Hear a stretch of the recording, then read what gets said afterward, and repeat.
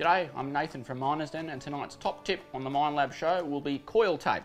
So with the coil tape, we use generally nugget. This is actually nugget finder tape we're going to use today, but it's electrical type tape. It's 3M Super 888 or 88 tape, and we're going to use this on our coils. So the reason why we do this is because the coils, when you're just out detecting, you'll get lots of dirt and other materials, even leaves and sticks I've had under some skid plates. And when these materials build up under the skid plate, it can give you false signals. So we put tape on them, on the coils, to prevent it getting in. All right, I'll start putting the tape on.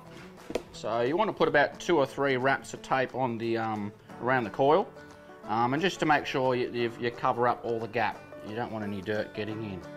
So just like this is fine.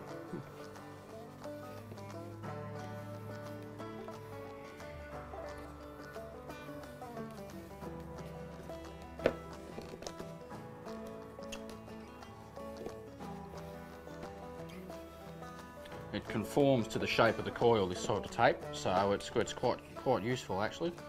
So yeah, that'll be sufficient. There you go, that's pretty clean. Otherwise you'd use a pair of scissors. But yeah, that's pretty good there. So that covers all the skid plate, the seam of the skid plate there. Now, if you happen to take the detector and the coil underwater, I would recommend taking the tape off and cleaning out underneath the skid plate, because you will get some water and perhaps some dirt and dust under there as well. And if there was any dust under there, the water would turn it into mud and you would get some false signals off that. So I'd recommend replacing it like that.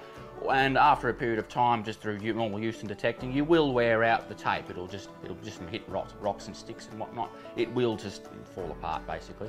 Might take a few months or so, but yeah, when that happens, take the tape off, give it a good clean underneath, and then whack it back up again, and then it should be right to go. And yeah, this has been a top tip for the Minelab Show.